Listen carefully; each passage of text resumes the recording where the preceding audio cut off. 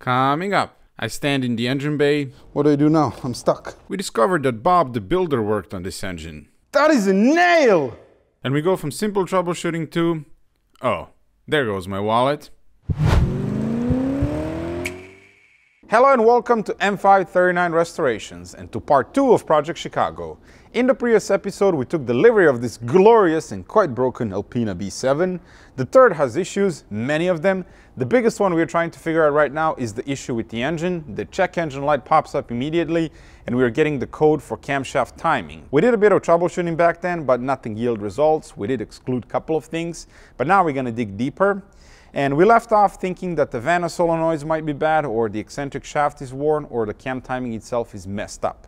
In the meantime, I received service records from Antonio, the previous owner of this car, and he had work done on it in Texas by a few different shops. And now we're going to look at those invoices, and that'll help us get an idea of what's been done on the car, and hopefully by the end of this episode we can figure out what's wrong with it, or maybe even fix it. Come on in. These are the service records that I have, and they go in chronological order. This one is from 2019 and the car had 126,000 miles back then. Now it has around 128. Shortly after buying the car, the previous owner experienced a severe oil leak while driving and the car shut itself off. Apparently the oil pressure sender was damaged, causing a big oil leak and oil sprayed everywhere in the engine bay. Very unusual, but that's the only thing that makes sense on this invoice. The car jumped timing and this shop retimed the engine and got it back on the road. 600 miles later, the car had a rough idle and misfire, spark plugs and ignition coils were replaced. They did a compression and leak down test on the engine and found cylinder 7 to be weak. After cleaning it, they got it within spec and they also replaced the alternator. 300 miles later, oil and filter service by a different shop, and you're not gonna believe this, but the check engine light is back. Told you this car is a giant check engine light, and this is where we see for the first time the code that we have now. This shop actually did some nice troubleshooting. They swapped around Vanna solenoids, camshaft sensors, reset DME adaptations, and none of it helped, so they suggested taking the car back to the shop that originally timed the engine. Then invoice for window regulator and battery, and final invoice that you saw in the previous episode where they quoted the owner over $11,000 to fix the Alpina. Based on all of that and the code that we're getting, now we're going to remove the valve covers, check the timing and inspect the eccentric shaft and go from there.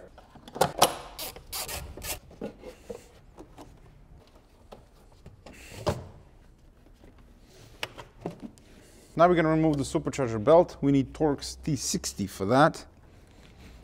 Okay, the belt is off. What do we have? Made in Mexico. I could go for tacos right about now. And cerveza, of course. The belt does look good. Doesn't need to be replaced. I guess now we can check if the pulley has play. Nah, not even a little bit. Even sounds decent. Now we should be able to lift it out. Is this thing heavy? Not really. Remove this. Now I'm gonna get the broken CCV out of the way. Come on. The thing is completely falling apart. Several million cables here. Now we can remove the Valvetronic actuator.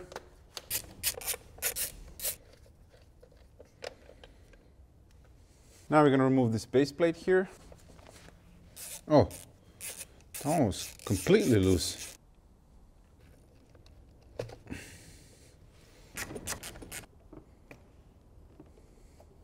I'll remove camshaft position sensors. Now the harness for the ignition coils. It doesn't say what brand they are. So I'm gonna go and venture that these are cheap eBay coils. So I'm gonna have to replace all coils all around, as well as the spark plugs. Get the harness out of the way. Looks like we need to remove this fuel line here.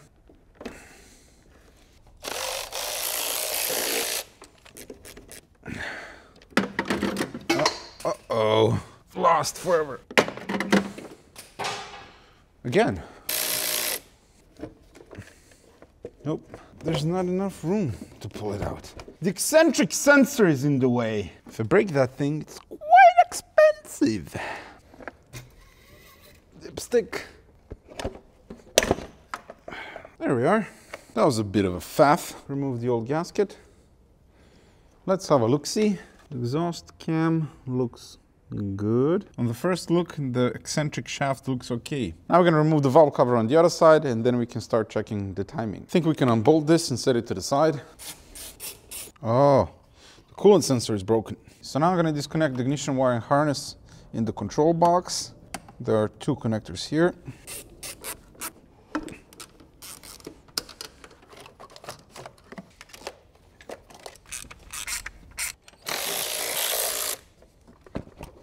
Oh, it's out. Nice. Look at that. Torn. So have a look-see here. This is bank 1. That's the eccentric shaft. The gear. Bank 2. The eccentric shaft. Gear. So now we need to get to the crank to lock it in place.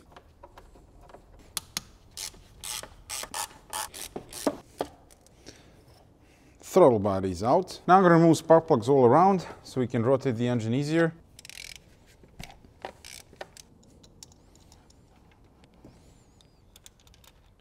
That's all of the spark plugs removed. Now we're going to remove the oil line. Now we need to gingerly unclip it. There it is. Now we need to rotate the engine until it's at top dead center. See that notch on the vibration damper there? That needs to line up with the hole in the engine. Then we can put the special tool through it and lock the crank. This is the timing kit that I bought, 180 euros. And this is the tool that we need to use to lock the crank. The engine is a TDC when on cylinder 1 we have exhaust cam lobe pointing diagonally up and intake 1 diagonally down. You can see that the tool is in place, fully seated. Now we need to verify that the camshaft and camshaft adjuster are locked in place. That should be the case whenever you turn off the car, but the repair manual specifically says that to double check that.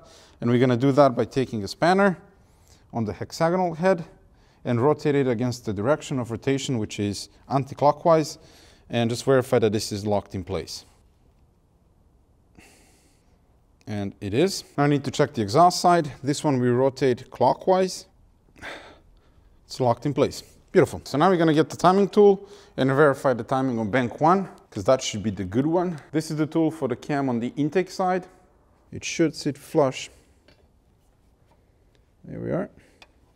You can see that the tool is sitting flush. Not a very good angle, but you can see the same on the other side. Remove this tool. This is the tool for the exhaust side. So bank 1 timing is good. Now we go to the side where we have the code. On bank 2, when the engine is a TDC, you're gonna have cam lobes on cylinder number 5 pointing upwards, opposite of each other, like that. And now we're gonna do the same thing, verify that the cams are locked in place with the adjuster. Yep. Intake is good. Perfect. This is going to be decisive now. If the timing is off, that's going to result in a lot more work. If it's correct, then we have an issue somewhere else. All right, the intake side, or the inlet. The intake side is perfectly flush. Now the big one, the one that was constantly complaining. Oh my. How is that? What? I'd say that's off. Wouldn't you agree? That's ridiculous. The code is correct. Bank 2 exhaust side, the timing is off. Why? I couldn't tell you just yet. We need to inspect further. It could be that the shop that did work on this engine in Texas didn't time it properly, but I don't think so. It could be that it was low on oil, or there's a problem with the chain, guides, tensioners. And I know what you're thinking, low on oil, jumping timing. Funnily enough, I found 3 separate threads on forums yesterday, exact same scenario, N62 engine, skip timing on bank 2 exhaust side. And in those cases, it was because the engine was low on oil, alternator bracket seal blew out, and it skipped timing. And all they did is retime the engine, fix the oil leak, and it was good to go. So I'm not really sure what to expect here. Now we're gonna remove the timing cover, retime this camshaft, rotate the engine several times and just see how everything else feels and looks, the guides, the chain, drop the oil pan, and then based on that, decide what we're gonna do. Either put it back together or replace the timing chain and guides. Let the good times roll. Now we're gonna remove the compressor bracket. How am I even going to remember how this goes back? Everything is so tightly packed in this engine bay, it's pretty ridiculous.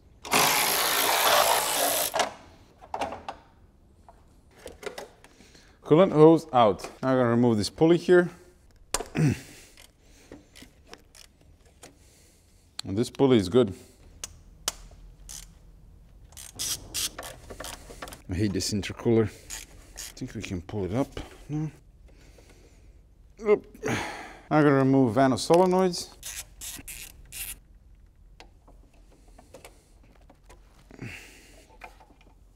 Now I'm gonna remove the belt. I'm gonna unbolt the alternator. Okay, so now we're gonna remove the timing cover. Timing cover is unbolted, I believe. Houston, we have a problem. Let me bring you in. Have a look at the top of the guide here and compare that to the picture that I'm going to put on the screen now. Do you see it? Yes. That timing chain guide is bad. A piece of it has broken off and it's missing. And that is a clear indication that the guides on this car are going bad. There's no way around it. We need to do the timing chain, tensioners, guides, and everything else while in there. That's brilliant news for my bank account, but at least now we know what we need to do. So this is about to become very involved because this thing needs to come out as well, and then tomorrow I need to find someone with mobile AC machine to remove refrigerant from the system, and then I can unbolt and take this thing out of the car. I think I'll need like 3 people to lift it because there's a special tool that you attach here, and then you use an engine crane and lift this thing up. I do wonder how heavy it is, probably a lot. Now we're gonna put this camshaft back in alignment just because, and then we're gonna proceed and remove the oil pan. We need to release the cam adjuster bolt and hold the camshaft with one hand, then do this with the other.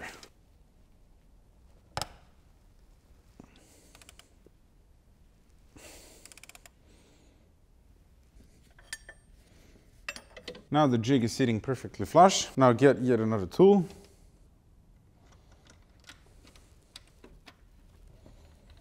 Screw it in by hand.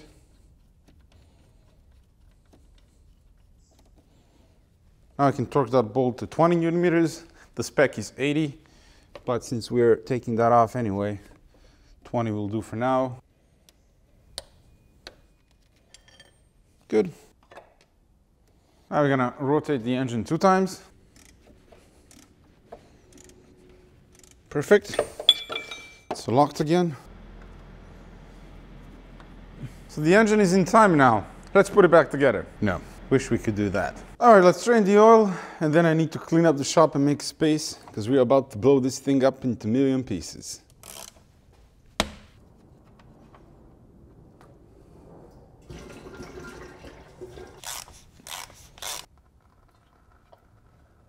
Nothing particularly interesting in the oil filter housing. To be honest with you, I'm not even sure if this oil pan was ever off. The bolts look untouched.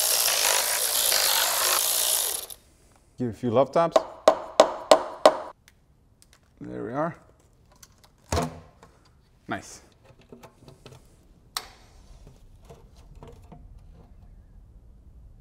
Hello. What's up? Uh-oh. We have a bolt in here from something. Where did that bolt come from? Oh, I can see some stuff in the pickup there. All right, let's go to the table. So this is what we have in the oil pan. That is a nail! What? I thought this was a bolt. Nail.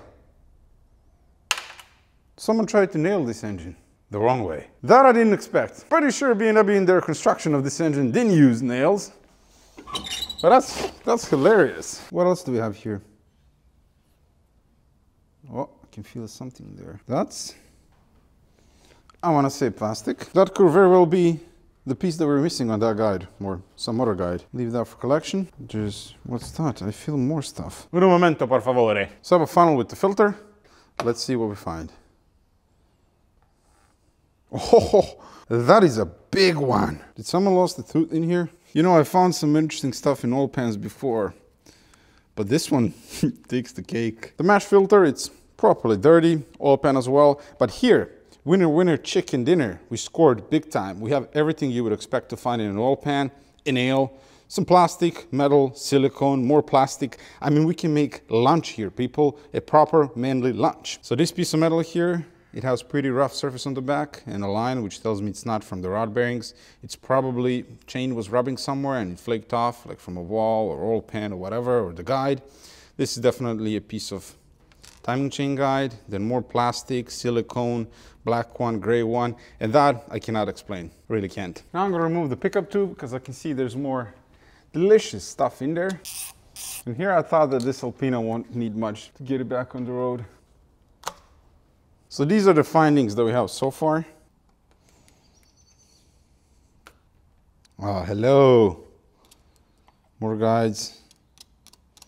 Silicone, I guess? More guides. Yeah, so what do you think of that? Drop a comment. Have you ever seen something like that in an engine before? That still worked. If this wasn't there, the engine would go boom, because the oil pump would swallow all of this, and that's the end of that. Weirdly enough, the oil filter didn't have anything in it. That was in the oil pan for a very, very long time. But I can't explain the nail. I just can't. So I'm gonna put back the oil pan so the engine is not open and it's not constantly dripping. But this was fun. We should do this again. The next step is to remove the intercooler. So I'm gonna remove this tube here. And I consulted with the guy that rebuilds these, and he says that some amount of oil that comes out of here is normal. They all do that, even brand new superchargers that Alpina made. So I expect something to come out of there, but let's see how much. And he also says that with every oil change, you should drain the oil from there.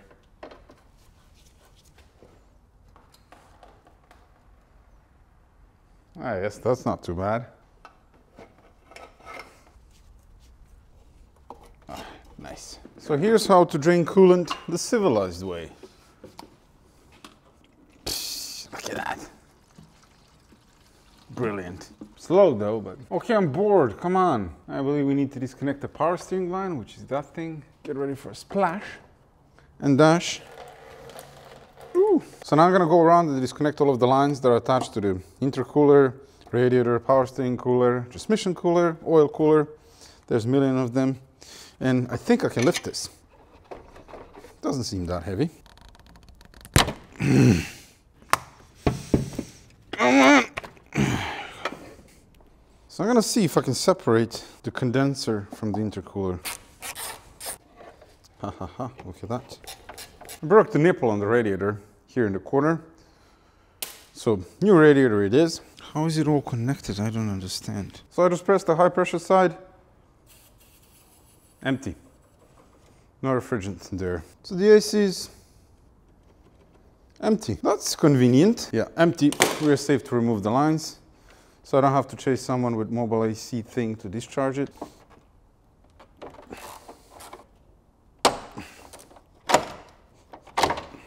Ah, muy excelente. And only power steering line here and we can pull this thing out. So the repair manual says to use apple picker to lift this thing out of the engine bay. But let's see if I can do it on my own. There's too much crap. I think I can get the condenser out of the way, make it a little bit easier to lift. This is an absolute nightmare. There's a holder here that I need to unclip. And then if I do that, the thing is just gonna fall on my head. So let's do it anyway. Okay. That's the holder. Okay, you're coming out. Don't go back in, you know. I knew it. That thing is hitting on the bottom, isn't it? It is. It's stuck. Pipe is in the way. Just lift. This is unbelievable. Come on. Thing. You useless. I don't care anymore. If something breaks, it breaks. Oh my God, it's out. By the way, do you know how much this intercooler costs? 3,000 euros! It's pretty much what I paid for the car. That was exceptionally difficult. An absolute pig of a job. So luckily we didn't have to disconnect it. Luckily we didn't have to disconnect the oil cooler, but I really didn't want to mess around with the transmission oil. Now we have a ton of space for activities. The next step is to remove the water pump, thermostat, then timing cover on bank 1 and just everything in front of the engine so we can get to the lower timing cover. But now I'm gonna call it a night. Gotta go home, eat something, and then I'm gonna start ordering parts. It's a brand new day. Last night I spent 3 hours ordering parts for this thing and nearly 3,000 euros. So that's great. And I know some of you are going to ask me, why don't you just drop the entire engine out of the car for this job? And if I had a 2-post lift, I would certainly do that, because you can unbolt the subframe and then the whole thing with the transmission comes down. But on a 4-post lift, you can't do that. And to take the engine out this way, it would just take way too much time. So I'm doing it this way. I also looked at the repair manual that says that in order to replace the timing chain guides, you need to remove both cylinder heads. But that's just a ton of work that I don't want to do, and I feel it's not necessary at this point. And I did a bit more research, and it turns out you can do it without removing the cylinder heads, but it's going to be tricky. I'm gonna need to unbolt the subframe, remove the upper oil pan, and then you can get to the guides. Although one guide on this side is a bit problematic because of this thing here, but it's doable. I'm also going to remove the intake manifold. Then we're gonna replace the coolant pipe and just reseal everything around the engine, and hopefully by the time we're done, this thing is going to be leak proof. I'll mark the connectors, thermostat. Out you come, thermostat. Excellent. More coolant.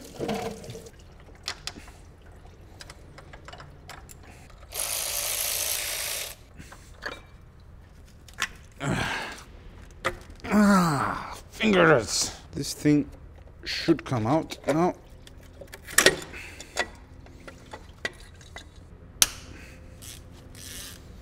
Long bolt, very long bolt. Now we're going to remove the vacuum pump.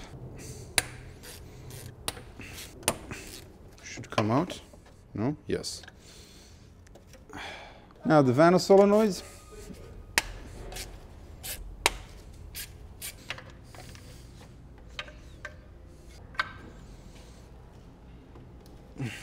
Now we're going to remove the upper timing cover on bank 1.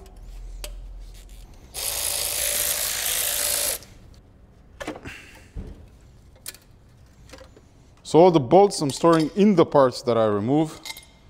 That way I don't mix anything up. And this guide here is not broken. This one looks good. So now we're going to get the harness out of the way. I think I'm going to lift it up and tie it to the hood. Unplug that one.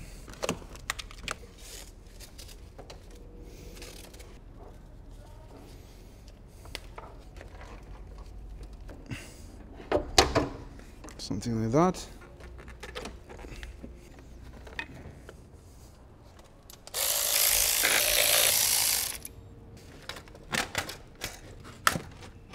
Step into the Alpina. Don't break the radiator. All right. I believe this is how professionals do the work. Okay, it's out. What do I do now? I'm stuck. Put it on the headlight. Yes. Oh, it's a good thing I have long legs. Oh, it is out. Nope. Careful. Say hello to the valley pan. This is where that magnificent pipe runs and leaks. So you're going to replace that. You can do it when the timing cover is off. And you can see the valves look pretty clean. Yeah. As they should. So now I'm going to vacuum them up and plug those holes. Okay, I'm utterly confused by this AC belt. There's no pulley or tensioner to hold it in place, but it has complete tension. So how do you remove it? So I found the removal instructions. Apparently you need to pull the belt towards the front of the car, then rotate the engine at the crank, and then the belt will slowly come out of the pulley. To put it back on, you need some special tool to compress the belt here so it stays in there. But anyway, I don't want to rotate the engine now because it's a TDC, so I'm just gonna take that off. There we are. Now we're gonna remove the vibration damper and the pulley.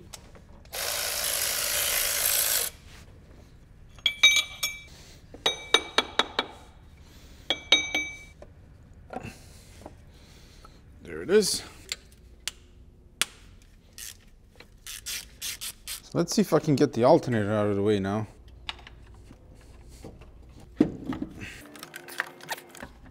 The alternator is out. Okay, that's out of the way. Remanufactured Bosch. All right, now we're going to remove the crank bolt, because the step after that is to brace the engine, drop the subframe, and while it's nice and stable now, we're going to remove that bolt first. So this is the special tool that goes here. So that thing is torqued to 100 Newton meters and then 3 times 60 degrees. So you need a very big breaker bar or fully charged Milwaukee, hopefully. It's in beast mode, so let's see what it does. Ooh, my ears are ringing. Need to get ear protection.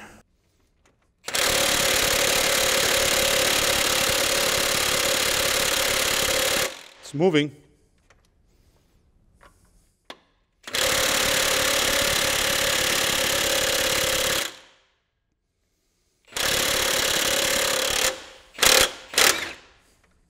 Ha!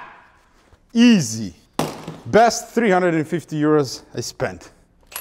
This whole set, charger, the thing, and battery. No affiliation with them whatsoever, but they just make phenomenal tools. Look how big that is. I think I'm gonna put back the vibration damper. That way I have more leverage to pull the hub out. Okay, let's try now.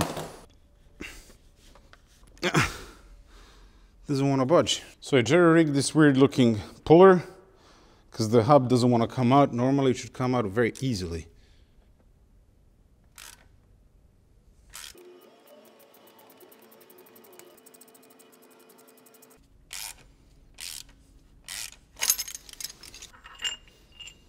So it's properly rusted on. Before I put the engine support bar, we're going to remove the valley pan. Now we're going to remove NOx sensors, and I'm going to replace them. If you remember in Project Dubai, I did the intake manifolds. I didn't replace them, and then later I ended up having issues with this, and I had to remove the manifolds again.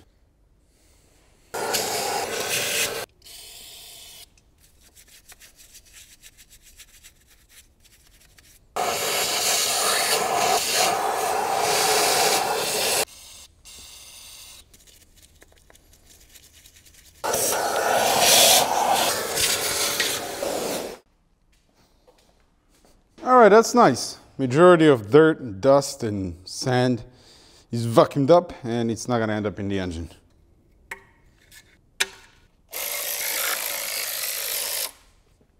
Now we should be able to lift it up. Easy as that. That's the valley pan that we are going to replace. That's the promiscuous pipe, famous for leaking and requiring to disassemble the entire engine to replace.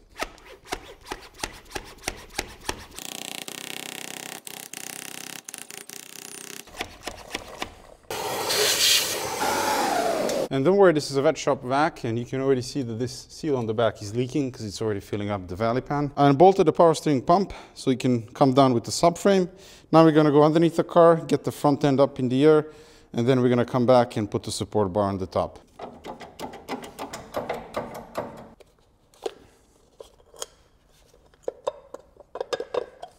How nice is that? Ooh, look at that. Massive brakes. In excellent shape, I might add. Now we're going to remove engine mount bolts.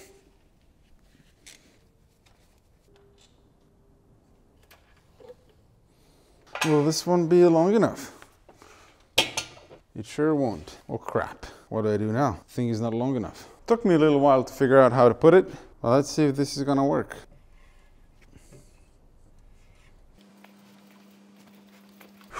This was tricky but doable.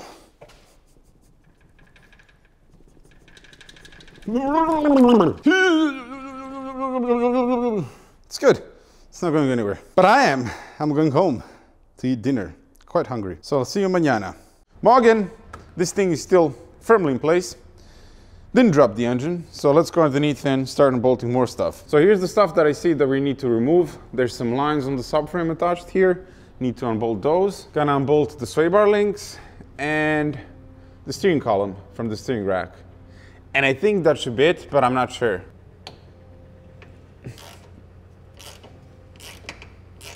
Perfect landing. There's a connector as well that I need to disconnect. Perfect.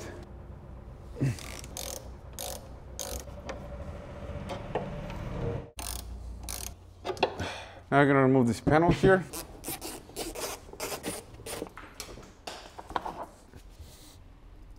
Oh, wow. Oh my God. That's everything disconnected, and now we're going to slowly start unbolting the subframe. That's it, a little bit of tension, and now we can remove subframe bolts. The goal is not to remove the subframe completely out of the car, just enough to where I can remove the upper oil pan.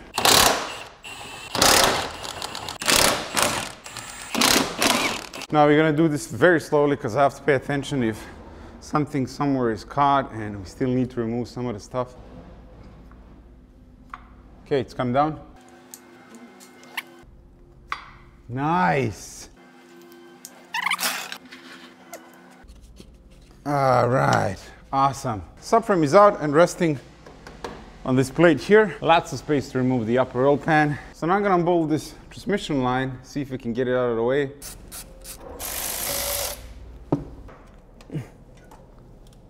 So first I'm gonna drop the lower oil pan again. Now I'm gonna remove these oil cooler lines, then the alternator bracket, compressor, I think just unbolted, and then the upper oil sump.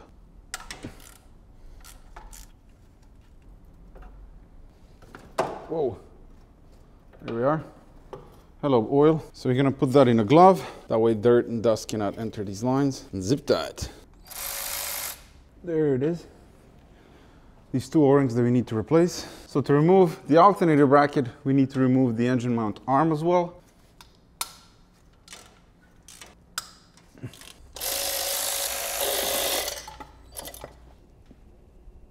Ah.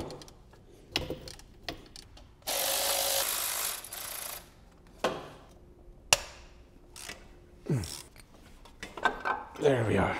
Here you can see the alternator bracket seal that's also known for going bad, and it's a ton of work to replace it. So we're gonna do all of the seals around the engine.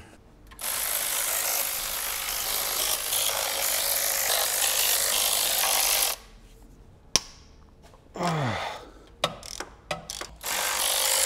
think that's all of the bastards removed. Is there another bolt somewhere? Oh, the oil dipstick. Come on, oil dipstick, get out. There we go.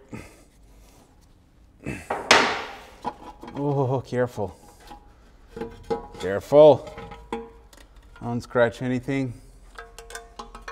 And we're out. So this is the bottom end of the Alpina. Nothing particularly interesting here. Pretty clean, not varnished. So now I'm gonna bolt the AC compressor and then we can go up top.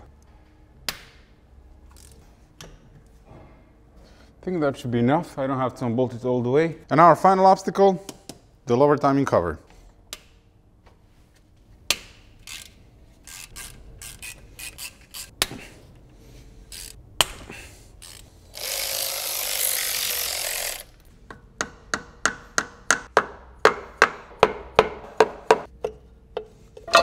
Oops.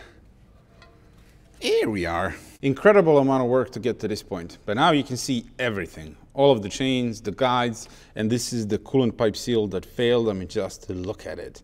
It's absolutely destroyed. And there's a small hole on the timing cover here. So when this thing fails, the coolant goes out of here. But you really need to fix it, because what happens if that gasket fails, then the coolant is gonna go straight into the engine. So definitely something that you need to address. Okay, I'm gonna put the hub back so I can undo the oil pump chain. There it is. I cleaned up the surface of the hub so it slides in and out now easily.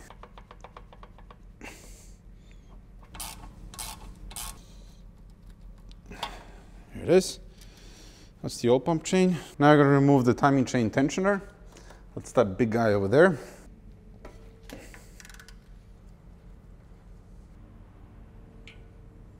Now this one here.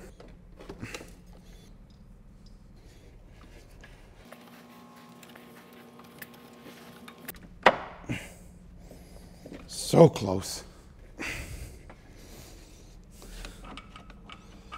There it is. Now I can lower down the engine because it needn't be this high. Now we're going to remove this top guide.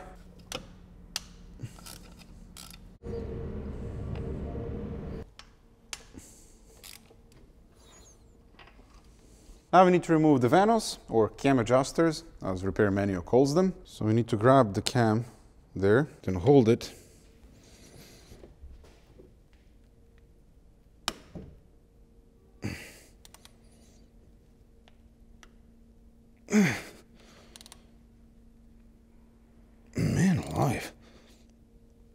That's tricky.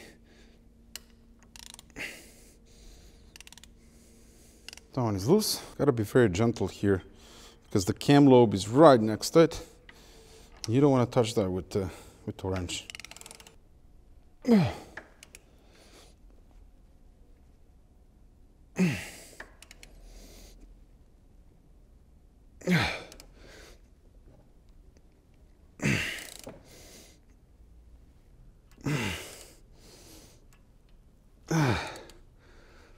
This is starting to sound like a porn. Don't worry, people. I'm just loosening Vanus bolts. Remove the bolts all the way. Easy. So now we're gonna remove this guide here. There it is. So this guide here is the problematic one, the one that requires removing this head. So let's see how we fare. I'm gonna remove that bolt here, then try to slide it out. If not, we can undo the screw on the back and get it out that way.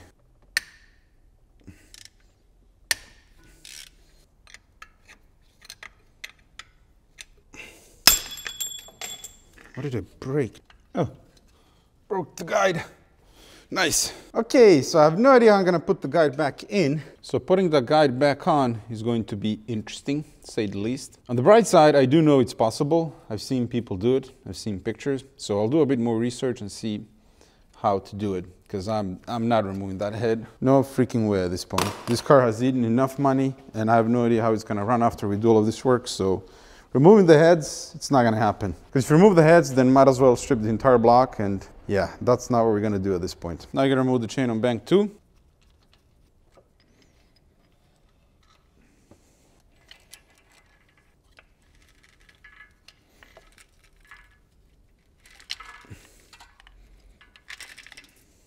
Here we are.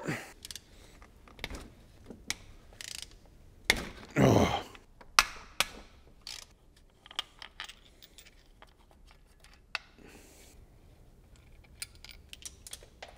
Uh-oh. Dropped something. No, it's a piece of the guide. So I just spoke to a friend who has a local shop and they're dealing with these engines and M cars all day long.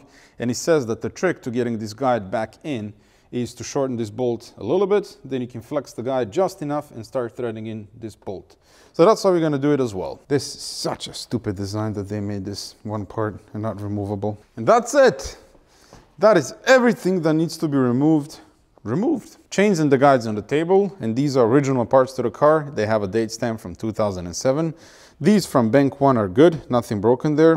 This one, however, has some chunks missing on the top. And then this one has a huge piece missing. And that's the plastic that we found in the oil pan. So all of this is going to be renewed, except the Vanus units. Those are good. And this is the situation as it is right now. This table is half full. The intercooler, it's right over there. There's more parts underneath the car. The wheels are somewhere over there. And then that first row on the rack, that's all full with parts. And that corner as well. And new parts are yet to come in. I think we're gonna park this episode here. At this point, I'm waiting on parts and it's gonna be at least a few days before I get everything that I need, and then I can continue with the reassembly. This was a lot of work, a ton of work actually, and more work than the rod bearings on the E60 M5, just because a lot more needs to come out. The front timing cover, the stupid intercooler, that was just horrible. I'm really not looking forward to putting that thing back in. And hopefully in the next episode, you're gonna hear this engine run again.